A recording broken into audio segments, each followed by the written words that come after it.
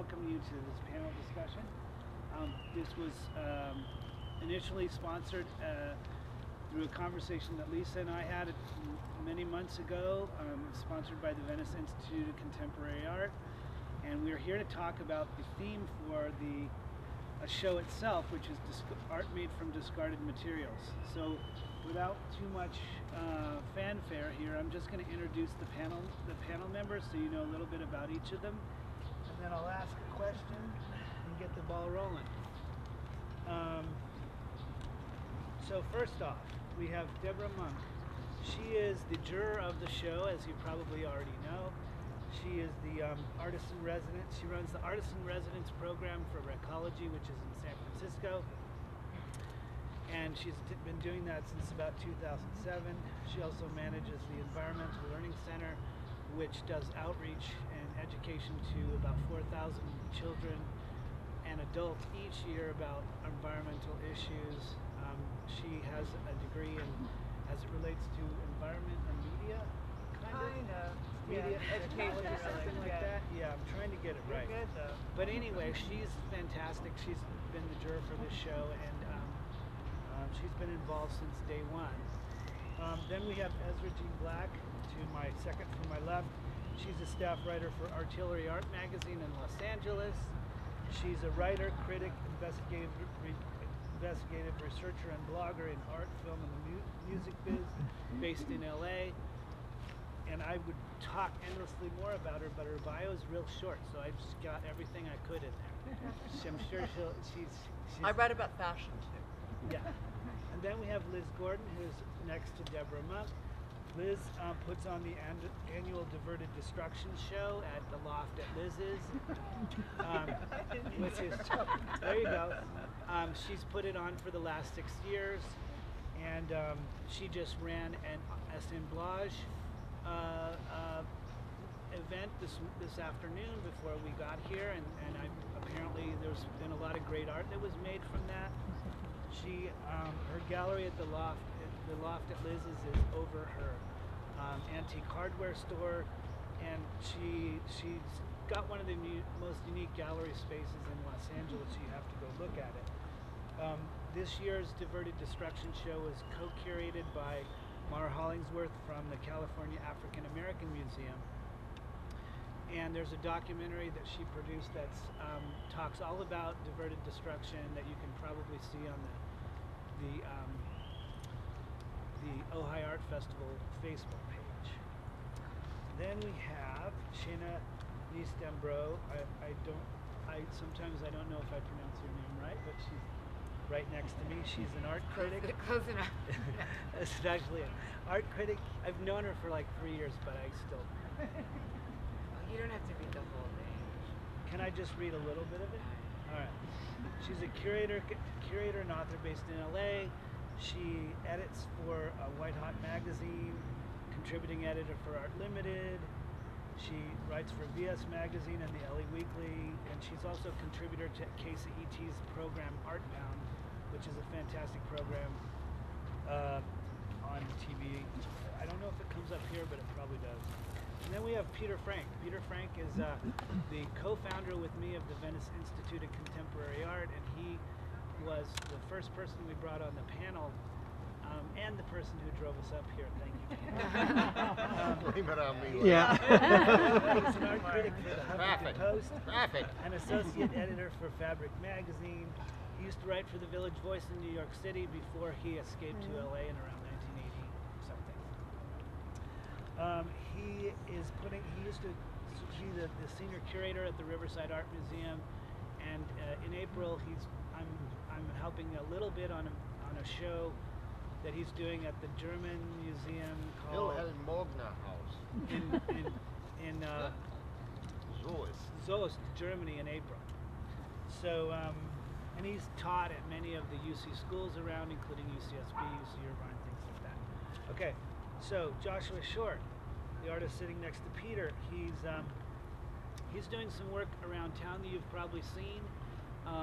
He's won several awards. He graduated from UC Davis in 2009, and he's the founding member of the Cardboard Institute of Technology.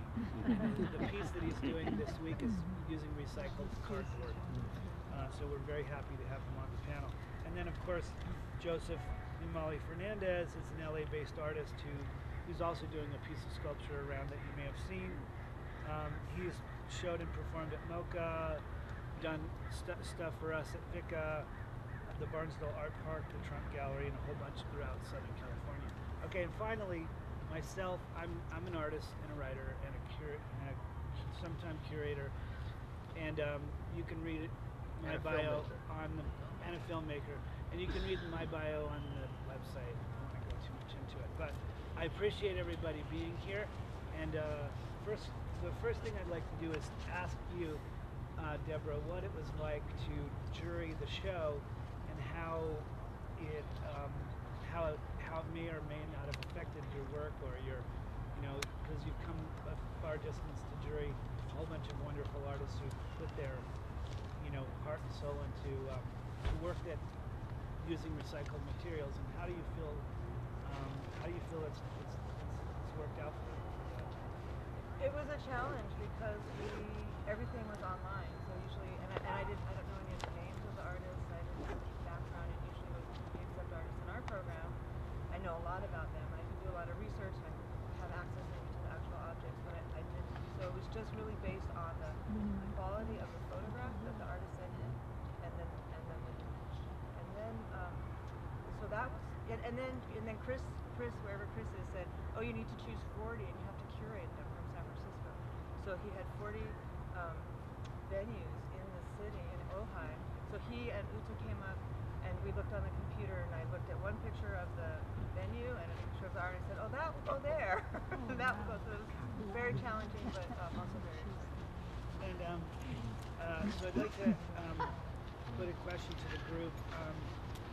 I'd like to put this exhibit and the work itself of art made from discarded materials in context, and ask each of the people here who they'd like to talk about, artists that they personally like who do this kind of thing, and just talk a little bit about it, what it means to them. You like beer too? Okay. To them, because this kind of work that we're doing, or that people are doing, seems to be important to people, not only for political reasons but also for economic reasons. So, Shana, maybe we could start with you and talk a little bit about, That. Incredibly well phrased question. No, it's cool because there's been a little, not a whole lot of pregame, but a little bit, and that actually is sort of my favorite part of it in a way, and this whole topic, and I've been thinking about coming up here, is because, there's a whole sort of like world of, endless wonder to be had when you start to examine, the dynamic of someone who looks at a pile of junk and sees something completely, different, and then, realizes it and like sees, an elbow pipe and, starts to envision, a cityscape or something. I mean, that's an amazing thing that I completely, admire and I appreciate. But I also, just personally, because of the kind of art critic and the kind of education, art historian, art historical training I had, where there was, a lot of sort of social issues factored into your analysis of the work, when I look at it, I also see a lot of crossover, even though there's maybe not, I'm not, putting intention onto the artists themselves, but for me as the sort of visual, the audience, I feel like there's a lot of resonance with other aspects of things that society is up to, of, getting away from this culture of disposability in general, getting away from that in terms of our food and our clothes and, our industrial designs and the materials and sustainability. And, there's a guy who does a TED Talk where he'll build an entire house out of nothing but recycled materials. And that I think that the visual arts is an amazing prism. It's an amazing place to examine that impulse. But I'm particularly in love with how similar it is to all of these other kinds of ways of being issues in the world, right now, and that the way that it interacts with that aspect of culture is particularly fascinating to me. So Yeah, I think that it kind of affects a lot of Also, us. not instead of the work itself, Yeah. which there are people here that are much better positioned to really, get into that. But I just want Yeah. to layer that on there. Yeah, well, I mean, Liz, you've been doing exhibits about this kind of thing for at least 6 years or so, but you've also developed that practice because of your business that you That's started. true. So, talk a little bit about how you got into this, studying this kind of work and some of the artists you may be showing and that kind of thing. Well, I don't know if all of you are familiar with my store, but I have a store and I specialize in hardware and lighting that was dating from 1862 today. And I get box lots of things in continually that are broken or too new and they can't go into the store. So I started creating these artist boxes so that artists would have the ability to be able to come into the store and make pieces with that instead of the functional items that we need for architecture. And with that in mind, I started doing this diverted destruction show because I wanted to be able to offer this possibility to make work that would be shown in a gallery. And so with that, 3 years after I started the diverted destruction show, I started the workshops. And they've really been building. They're really a lot of fun. And I collect a lot of things from the store and also daily life. The work has definitely evolved, and this year, as he mentioned, we had a collaboration with the California African American Museum. I think that to just be placing things on boards is not doesn't necessarily constitute making a piece of artwork. It's to be really clever and also to be poignant with the work is really what will drive the work and will excel the work. And so as time has gone on, there have been artists who are creating that kind of work. And also there's a precision to it that really I think is necessary to be valid as to be looked at as fine art. The thing that I really dig is that there's a long history of doing this kind of work. Keenholz before him, George Herms from Los Angeles has been doing it a long time. Ever since there's been this sort of ever since there's been an economic factor involved in making work and people needed to use what they had in front of them, there's been the impulse, at least since the 20th century started, to make this kind of work. So maybe Ezra, you might want to talk a little bit about that, or Peter, about how this sort of fits in. Well, the 20th century has been referred to as this century of the collage, the collage aesthetic, where increasingly, and in the digital age, we see this come to almost an apotheosis, that things are put on top of, paired with, and attached to other things in a way that leaves those seams apparent. That the joining of disparate things, the segging from one condition to a very disparate condition is what our lives have become increasingly like since at least the First World War, if not before. And not by accident, the practice of collage as a high artistic pursuit, and something specifically a modern or modernist pursuit, begins with Picasso and Braque pasting papers to their drawings and ultimately their paintings, and other artists and other movements picking up on this, whether it's the Futurists in Italy, the Dadaists in Switzerland and Germany, and then France, it's the Surrealists, etc., etc. And it starts pretty early even in America with a figure like Arthur Dove, or Joseph Stella even. In fact, there was a survey called The Art of Assemblage, mounted at the Museum of Modern Art in 1960, 61, I believe it was. It was definitely 61. Might have gone into 62. That did an extensive survey of this kind of work, and it was response in part to an emergence on both coasts in America of a great deal of people working this way, of welding discarded pieces of iron and steel and other metals together, nailing things together, building paintings, and this kind of thing. In fact, the term assemblage was coined for that show, and obviously relates to collage, but the idea of an assemblage was a collage that goes, a freestanding collage. It goes spatial. And by that time, 1961, you even had a four-dimensional collage in the form of The Happening. We fast forward 20 years to the 80s, where this use of material in the world, material not associated with with traditional art making, is incorporated into art making. Except this time, with the appropriationists and the bricolagists, they're using material that is bought right out of the store. They go into well, there were no 99-cent stores in the 80s, but there were still Woolworths. They go into a Woolworths and they buy little gewgaws and tchotchkes and things, and come out and construct with those.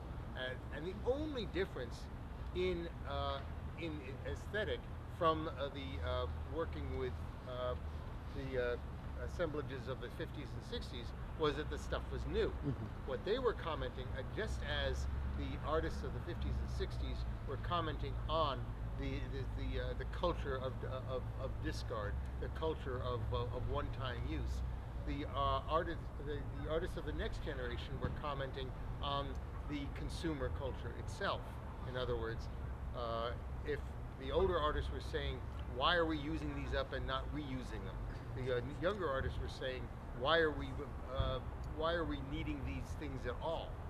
And by aestheticizing them, putting them into these strange situations where they created their own little theater of the object, the artists of the 80s were re-examining the thing and our need for stuff. I think if we did the show that surveyed the art of assemblage over the past 100 years and change, we'd call it the art of stuff.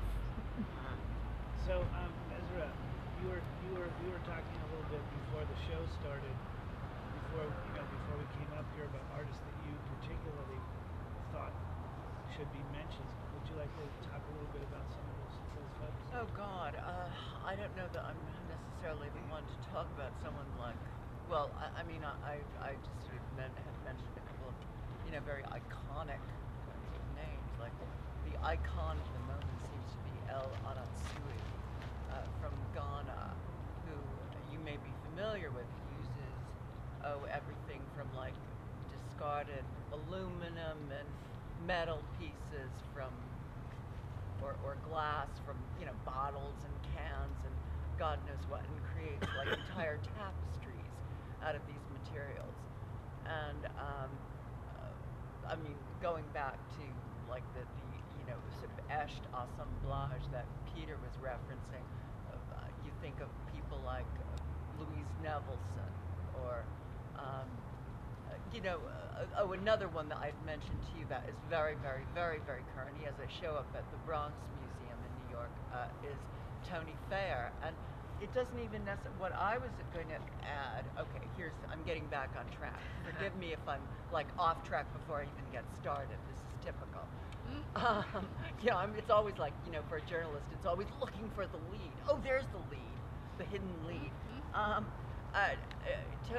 It's not even necessarily about assemblage. I mean, assemblage is great. There's there's terrific stuff being made now. There was terrific stuff made in the 50s and 60s and the 70s, and there will always be great stuff made. But it's about stuff that you simply find all around you. This guy, Tony Fair, has a show that includes, amongst other things, buttons that he found.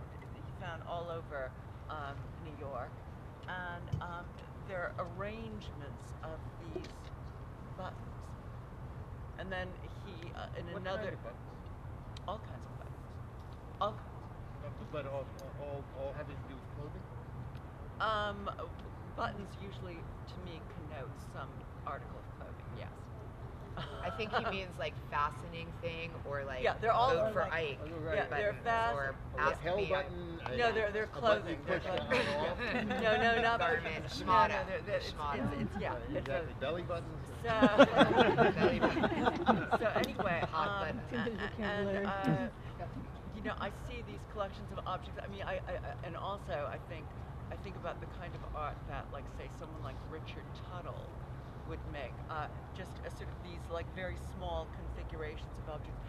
For me, it's all about a kind of, it's all about cultural resonance in the here and now, but also, you know, reaching back into memory, both near and distant. You know, it has to do with, you know, an idea, I think. Also, it's a sort of a meeting point of like idea and aesthetic. How you have certain ideas, you see things a certain way. The reason why you see them is because of the cultural sort of soup that we're all swimming through, and you make something out of it. You know, one thing at a time. You know, I mean, I think about when you go back as far as collage, you know, where it all begins, like at least in 20th century, you know, they were coming out of a tradition. I mean, even when you think about Cubism, it's about a certain analysis of an idea of making art, this kind of illusionism. That is still really the foundational principle there. And he is, when he's making this collage, he's like, he's bringing in this kind of like very concrete resonance with the stuff around him. And, you know, obviously that has an, you know, aesthetic function in the piece too, but it's about this kind of, you know, vibration, this kind of resonance, and it just goes forward from there, you know, and it extends outward, Yeah, I mean, with every kind of garbage, you Yeah. know, every kind of commercial detritus, but, you know, not just commercial detritus now, just anything that is available, what is at hand, you know. Right, when you think about Rauschenberg saying, I'm only going to use What is it? what I can Yeah. find in 1 square block Yeah. of my studio today. Right. And he sets himself that exercise, he does the walk, and that's what it is. Yeah. And to work that way day after day has exactly what you're saying, as an aesthetic function, but there's also this like experiential Which thing. is interesting And because how- what he does is he sets up Very this physical. performance Yeah. parameter. Yeah. Yeah. So the resulting assemblage or collage or painting combine becomes a record of an activity carried out. or of a day in the life. And a Well, place. exactly, and Yeah. The quality of a place. which extends the abstract expressionist ethos of, you know, you and the paint and the painting and you perform on the painting. Well, this performs in real life. Well, speaking of performing in real life, let's bring the artists in and talk to them about how they're doing, what they're doing, and how they're using memory and relationships between the memories, the significant things we attach to the objects we find, how we place those into a new context, and what that means for them as artists. So I'd like to start with you, and maybe talk about the things that resonate for you in your, you know, using recycled cardboard. How did, you know, a little bit about how that works for you, and what is it? What is it with the ramifications for your work? Well, one thing that occurred to me actually being here, I mean, the art for me, this artistic pursuit is very much like an internal one, and more and more, like the more I work with cardboard or any kind of sort of found materials, it touches on all the stuff we talked before. It was like, it's what I do, you know what I mean? Like I live in this sort of poverty level or whatever, and you just use what's in hand, So the work it does touch on that idea of like the performance, right? Like the art, the activity is the art. And coming here and this experience of sort of being here and like, what am I gonna do? I don't know the space. I'll see when I get there. I'll work with the materials on hand, and it becomes this sort of meditation in a way, And so being out here over the course of 3 days, meeting people, looking at the environment, kind of sitting with it, cutting the cardboard, putting it together, and it's all it's part of an internal dialogue, In fact, I'll share with you this, like working with cardboard the way I do, it's it's not about object, right? It's much more of like the Alan Capro sort of happenings school of thought, where it's just like this is the performance is the art, right? So oftentimes when I work with cardboard, it's just a vehicle to have this dialogue between 4 or 5 other artists and whoever else shows up. And being here, I met a young artist who just kind of, his name's Steve Walker, man, like blew my mind. The kid's 8 years old. I was over here doing this, and like his mom, he just ran over and started working with me. And it wasn't even like there was even like, what are you doing? He just knew what to do. And it became this real sort of cool thing. And I'm not saying that like to be like this is a special, like it's not a trite thing I'm trying to say at all. This is a very sincere moment I had, and it was kind of incredible, actually, that like this kind of thing could happen. And come to find out, the kid, like has a very similar upbringing to me, So I'm thinking that, oh well, maybe like I played with boxes as a kid, like I may do like he maybe having the same experience. So like there's this I don't know, this poem that's being played out over years, and then somehow whatever that sort of, I don't know, like I guess like that energy attracts like similar energy or something. Yeah. I mean, I think that's really what gets to me most about the work, is that it needs that lack of material, that lack of formality, in order to survive and to thrive. It doesn't need the special paint from the paint store or the brush or this or that. It doesn't require the Lamborghini. It requires what's there. It requires resourcefulness. That's exactly right. So I want to talk to you a little bit, or have you talk to them a little bit about what your experience was like coming up here, and what you found when you got here and how it's been going. Because I haven't caught up with you since I heard you were here. I heard you got here. So and talk to us a little bit about how materials mean, what materials that you get mean to you, because a lot of what Joe's work is about is materials people give to him that they know he wants, they know he could use. There's a particular sculpture that he did, which this bird that he made out of shark's teeth, that someone knew he wanted shark's teeth, but he made a bird out of it. Instead of like going with the fish thing, he went with the bird thing and shark's teeth, and there was a specific reason for it. This was in downtown LA. So talk a little bit about what you're doing and how you feel about being here, and whatever it is you want to talk about in terms of the experience of finding things or being given things. Well, first of all, thank you for the hospitality. It's been a beautiful experience just being here. My work is made out of trash. It's made out of anything.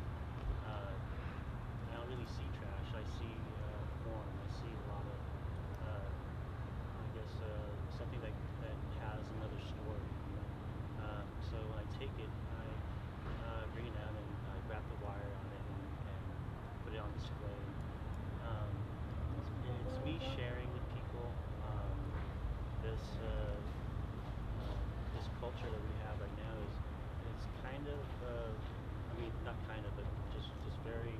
destructive in a way, where we use things and when they don't have its original design, doesn't have its purpose anymore, we throw it away and discard it. I take those things and I make art out of it, and I bring it out to different places and have people paint on it. And the discussion starts there. You know, the discussion starts while people are having their I guess their moment as an artist, because they're helping me create the piece also. I like to share a lot of experiences I've had in my life, and this is one way that I could call myself an artist, by teaching people the way I can, you know, what I'm doing with all this trash.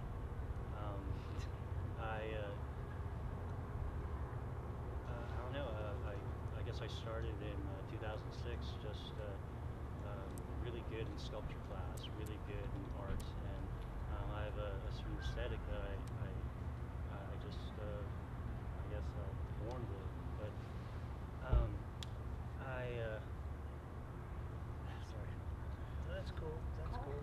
So yeah. I mean, what do you think about what you're doing now? The piece you're working on here at the show. How's it coming? It was going good. I mean, I was asked to do this 3 months ago, and I didn't know what to expect. Basically, I just knew that I was going to have my wire, and we were going to look around all the dumpsters. So yesterday we went dumpster diving, and I just picked up pieces along the way, and I had it all in front of me. And what stays the same is the theme. The theme of sharing with people my trash, you know, my life. Yeah. And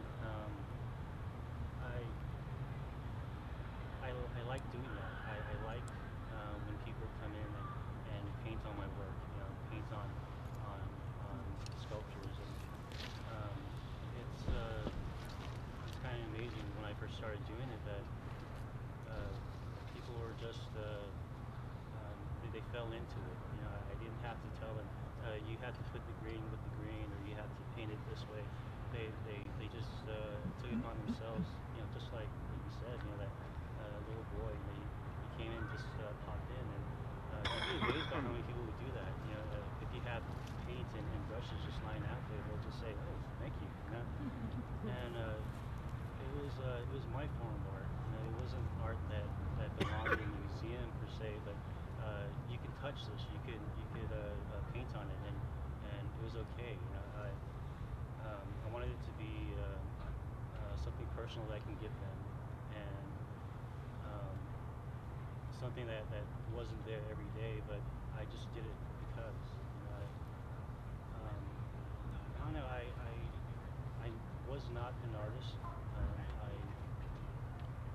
I kind of made myself into an artist. I made myself go to these places and take my sculptures with me, and just open it up for everyone. And what I got was a community forming, a community just there helping me. So it's been, I would say, magical. It's been kind of how I feel humans are. We're all creative souls. It's just we're trapped in our superstitions. You know, we're trapped in you are an office worker, and that's all you're going to be, and you can't paint because you're only good with numbers. You know, it's I mean, if that was the case, then I would be stuck doing diesel engines and working a 9 to 5 like always. But I found art. Art found me, and I'm showing people how much I love to do art by helping them. Yes, by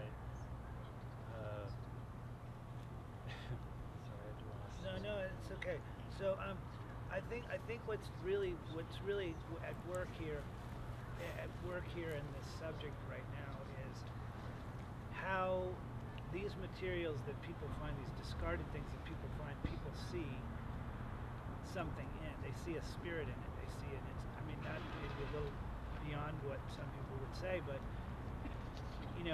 there's an artist that Liz shows. His name is Timothy Washington, and he says in the documentary that we worked on that the older he gets, the more he sees life in every object, whether it's discarded something that's been manufactured or in wood, or he makes art out of spoons. He makes art out of spoons in some cases. So the question I would have, and the sort of roundtable thing, would be how do objects that have been discarded take on more meaning than suddenly become something way more than what they were when you looked at them at the first moment on the ground. How does that translate into the aesthetic? I'm just kind of fishing here, but I think that's one person that we didn't talk about yet is Al Hansen, right? Who, aside from being Beck's granddad, is famous for making those Hershey Venus collages, right? Where it's the tinfoil part of the inside of the Hershey wrapper, and it's these, sort of like punky kind of nudes, but they're also very shiny, and they get at a lot of this question about, it's fancy, expensive art because I've made it into that, even though you can still plainly see that it's a crumpled up candy wrapper. But that there's also, it's not just a crumpled up candy wrapper. You now have access to the entire gene pool of the branding and the nostalgia and the memory and the context of the thing that you're using. So it's not only that there's raw materials that can inspire you formally in a kind of amazing visual pun or kind of epiphany, or but also if you choose to work this way, you can make a comment about a whole range of aspects of social experience and art history with very few gestures, because it's shorthand for all this other stuff that you're choosing to bring into the kind of backstory of what you're doing. So I don't know if it would have worked as well if it were like Toblerone Venuses, right? But it was Hershey Venus, and there's Hershey, right in there, and that kind of mother worship, nostalgia, American mass-produced childhood, kind of thing happening, as well as a critique of the preciousness of the art object. But it was still familiar. It wasn't like aggressive or hostile. It was freaking childhood, man. Right? So you have all this amazing push-pull, and he didn't create any of that. He just refined it by the way that he used what was already there. And so, it had to be discarded only, but only because the chocolate had to be taken out. And then building on that, you had an artist who knew Al, like Hannah Wilkie, building on the whole oral fixation in the literal consumption, and doing all these sculptures with chewed gum. She worked with ceramics, she worked with paper, et cetera, always dealing with vaginal forms. But then she hit on chewing gum, and started building these little and then not so little shapes made out of chewed gum, which she didn't always chew. There were other people's chewed gum. I was the first person to chew gum for her. That's awesome. I think she created this little collage. Her first one actually had a piece of the wrapping paper in there. I think she favored Wrigley's over Beach Nut. I love what you said about superstitions and because what's interesting about this kind of work is that you can use these kinds of objects to kind of deconstruct the superstition. You can create your own kind of spirit element, if you will, or while you are sort of taking it apart, examining it, like, why is this so invested? Whether it's simply commercially, whether it's in terms of a kind of industrial ethos, whether it's culturally, spiritually, aesthetically, sexually. Why the way we treat objects, we see so many different things in them, in their shapes, in the way we use them, the way we hold them. All of that is sort of becomes grist for the artist's mill, and it's it also one thing leads to another, where I was talking about buttons earlier, and this kind of configuration this artist made of them, but it can be, someone mentioned spoons. You could have a spoon and something else, and placed against another thing, and suddenly it takes on a completely different meaning, or you see a different meaning, and those things themselves, that new configuration or the old configuration, has a certain kind of place, a kind of, and it's very resonant and very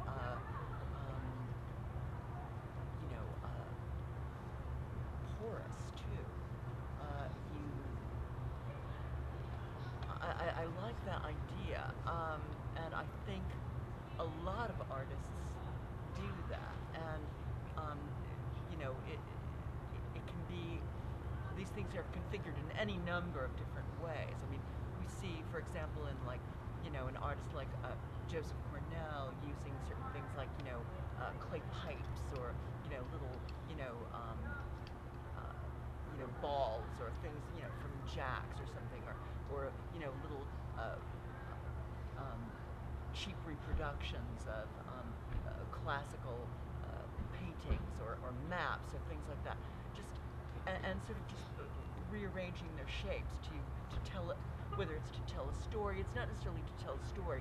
The object itself may or may not tell a story. It's incomplete. It's open-ended, and one gives form to that. One takes the form apart, and then one gives a new form to it, and you have this kind of conversation, and it's a conversation that, as you both said, it's that more than one artist or a craftsperson can add to, can subtract to, and the viewer takes something away from that. That's something I find very interesting, because it goes back to, and it's something that I think we're rediscovering culturally, is because that goes back to ancient culture, because we are at a point where we're sort of exhausting, certainly we're exhausting the material resources of the planet, and certainly we've exhausted a certain kind of cultural tradition, and so we're going back to that, to sort of to very fundamental ways of forming and making meaning, and having a conversation with those meanings. It's all a kind of discourse of meanings, but we have this in a very tactile way. So that I find very interesting.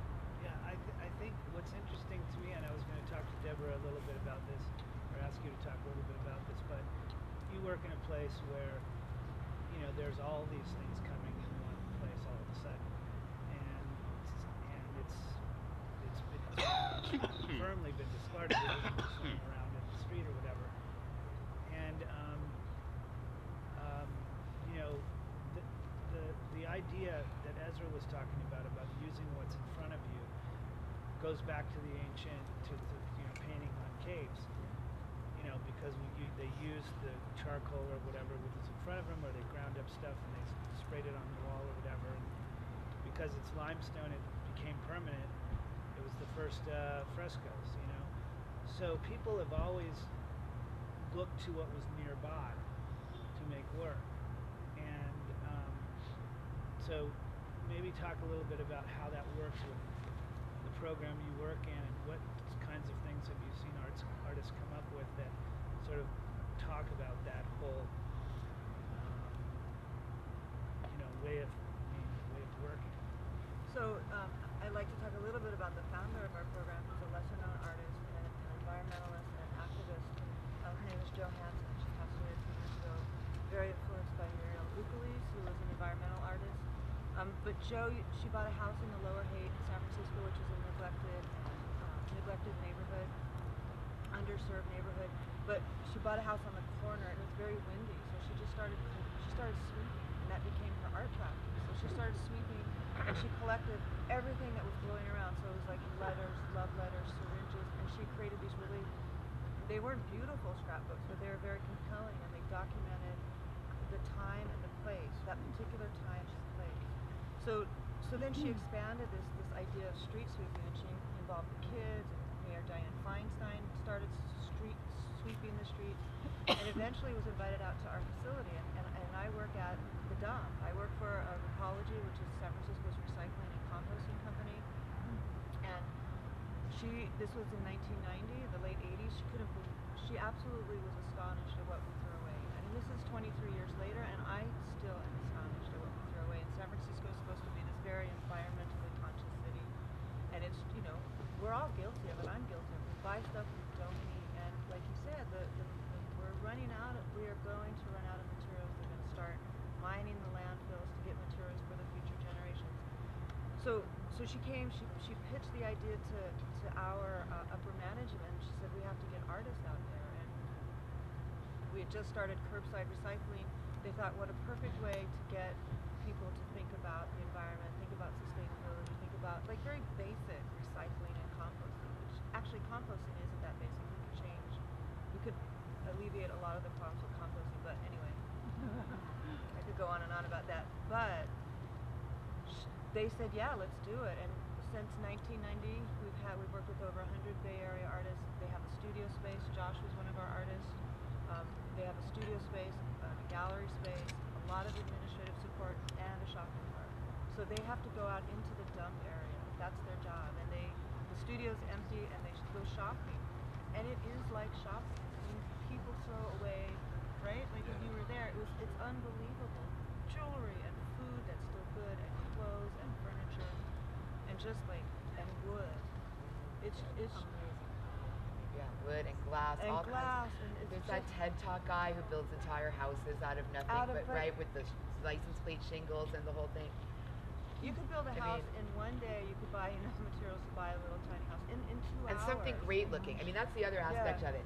Is it's not then like you look like you made your house out of garbage. It's this magical, incredible thing with all this story and imagination that is something that you want. Right. It's not like a compromise. You know what I mean? You're not sacrificing. You have And a there's- wonderful program there, but are other people also allowed to go there, or do No. they have to be part of the residency It's funny because I thought, I've been there for a while, but we thought there would be more residency programs starting like this, but no companies don't want to take on the liability, and they don't want to pay. Our artists get paid. They have a lot of administrative support, and we don't want to take on the liability of somebody else getting hurt. Well, that A bunch of artists when and we golf had the carts in the artist dump with like no supervision. What They could have possibly shopping go wrong? In Santa Yeah. Monica, they won't even let you go in there and take pictures. So that was what the complaint was with one of the artists that was on the panel, Right. was that you cannot find materials anymore. Which I said, I disagree with Oh, there's so I many- disagree. there's I so think many. that there's a lot of materials out there on the street. You just Oh, have yeah. to be willing to stop your car and throw it in. And the artists in our plus we program, create our own.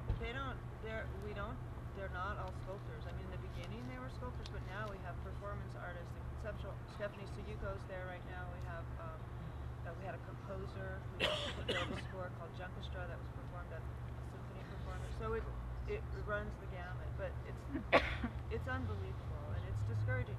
I also want to say that for me, some of the earliest environmental artists, which are very different from the artists that just use found materials for economic reasons, it's totally different. The conceptual intent is different, and like the Harrisons, in the 70s they did this project because we're running out of topsoil. We can't grow food without topsoil. They made their own topsoil. I mean, that's the kind of so it's like that kind of performative act that really can change the world. And we're hoping with our program, that we can reach people in a different way than, handing out a flyer that says recycle this. We hope that we can reach people through their home. Yeah. Well, I think that's. I mean, I think the main one of the really, the economic issue becomes not only like a necessity for the artist, but it also becomes it's part of why bottles and cans began to be recycled more often in the 70s, because they made them valuable. And so value is now, things are getting so scarce that value is being placed in trash so that it become commercially viable to actually, and in this country, unlike some other countries, we need the commercial motivation to do anything good, which that's probably too big of an issue for tonight. But I'd like to maybe open it up to the audience to ask anybody here any questions they'd like. If you have any questions, feel free to ask them. And if anybody has any questions, yeah. I don't know if I have questions. I may have answer. But what I want to say, and that's why I came here, I guess, is that I really welcome you, all of you, in the name of myself, because I have been 17 years in Ohio doing this kind of work, and I may be the 1% in the 99% of artists that do this kind of work, more professionally, should I say, where we have amazing artists here, geniuses, and incredibly good artists, and what they do is probably coming from an economical need where they do what sells, which is very beautiful landscape, very beautiful food, very beautiful flowers. And that, in a way, it was an effort, I should confess, to keep doing this. Maybe because I'm not poor anymore, I can afford it. But in a way, it made me feel like a preacher, standing on my stand, I think this is good what I'm doing, and I think I should keep doing it in spite of not being able to sell, or in spite of people telling me in my face, it's interesting, but aren't you off the wall? Aren't you weird? These things you are doing, using discarded objects and trash. So I think it came from that kind of inspiration. I believe in it. Yes, I did believe in it since I was young because I was poor, and to me, keeping any object was a good idea because eventually, I didn't even know why, but eventually I could reuse them or find something to do with them. Now I'm happy because everything I gather eventually finds a destination. And then when it comes more to why, I think that in a way, aesthetics has a lot to do with it. It reminds me of the very famous Louise Nevelson that was mentioned here before, who, as a little girl, and out of boredom, was kind of gathering pieces of wood in her father's shop and putting them together in little crates, in little boxes, and only when she put them together massively, just because she was trying to make space, she didn't have where to put them, she looked and saw the grandiosity of her work, and that's when she became famous. But she, when she had it, because she flourished late, and somebody in one of these shows asked her, Louise, can you tell me, is that a toilet bowl? And she looked back and she said, no, idiot, it's an oval. So in many ways I see shapes. And I do believe that we are, like they say, we are what we eat. We are in art also what we eat. We give importance to objects that may be very different. Like people that know my work know that I like to be poking in people's hearts, and confronting them, and I love the fight and the message and the dialogue. So when the bear was killed, a bear that came down from the mountain and was killed because he just wanted to eat and drink, and people thought that the person in charge felt that the bear should be killed because there were 100 people gathered there. I was very, very sad. And I took a Winnie the Pooh and I crucified it. So that was the largest winnie. Oh my God. That got me. Okay, I'm sorry, are there bears here?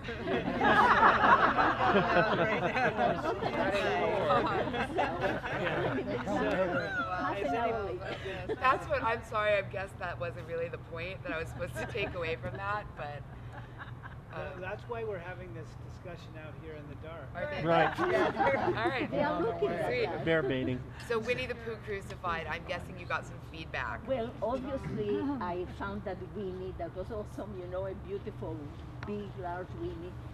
The guy at the gift shop gave it to me instead of $2.